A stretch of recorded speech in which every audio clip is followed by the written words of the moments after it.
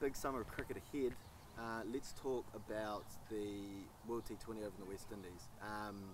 Pinnacle event, you know, T20, big event, big ICC event. That must be an exciting thing to look to be part of. Yeah, absolutely. I think that's why we play the game, for the World Cups.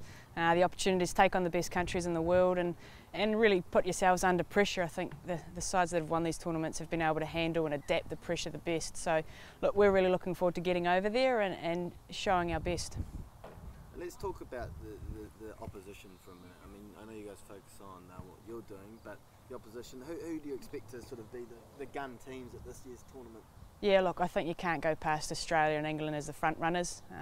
The way that India as well have been going the last couple of years as well are a real threat. They obviously made the 50 over World Cup, so you can never discount them. And then West Indies at home. I think anytime you've got a home advantage with the crowd, and especially over there with the noise that they make, I think they're always going to be a threat. And they're probably a little bit similar to us, where T20 is their strength.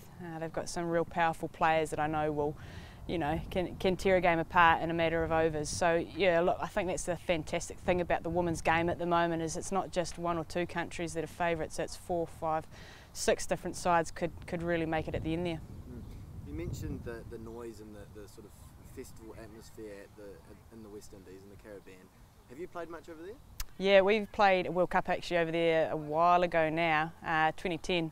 Shows my age a little bit, but yeah, look, it was fantastic. It was a really carnival party-like atmosphere. That they just love the cricket over there, and it's fantastic to be a part of, to be able to play in front of stands of packed people that are just loving cricket and really expressing that through dance, music, whatever else. It looked like they were having a great time in the crowd. So yeah, I think that's something obviously as well, that part of the world. I think you know, it's a beautiful place. So I think we're really fortunate to be heading over there and hopefully, you know, going deep in the tournament. And when the crowd's vibrant and loud, does that bring you up? Does that bring your performance up, you personally? Yeah, absolutely. I think you sort of love to sort of play to a crowd a little bit. I think you love to perform, and as athletes, it's sort of your stage. It's your opportunity to get out there and express yourself, and as well, it sort of bounce a little bit off the crowd, which, you know, if they're bringing the energy, it certainly helps you.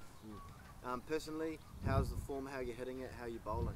Yeah, reasonably happy with the form. I think the last sort of 12 months have been pretty good for me, but it's about continuing that on. I think I've said a couple of times now that it's not the be all and end all if you're scoring runs the last tour. It's how you keep pushing forward and keep going with that form. So as a cricketer, it's always the challenge to have that consistency and to always be knocking out the runs and staying in the wickets. So for me, that's always looking ahead to the next tournament, the next game. So yeah, look, I think you never stop, otherwise people are overtaking you.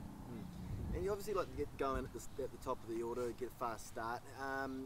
That's a deliberate tactic, clearly, and does it help with other aspects of the game? Do you find if you're batting well, you're bowling well, or how does it sort of work as a cricketer? Yeah, I think, I guess I'm pretty lucky being an all-rounder. You sort of get 2 bites of the cherry a little bit, so I know if I you know, go out there with an attacking mindset with the ball, I try and follow that up with the bat as well, and vice versa. I think for me, I always want to be aggressive at the top of the order and set the standard for the rest of the team to hopefully follow on and lay a good foundation. And I think as well, I wouldn't be true to myself if I wasn't going out and having a crack. I think that's something that, you know, I've always believed in and always backed myself to do that.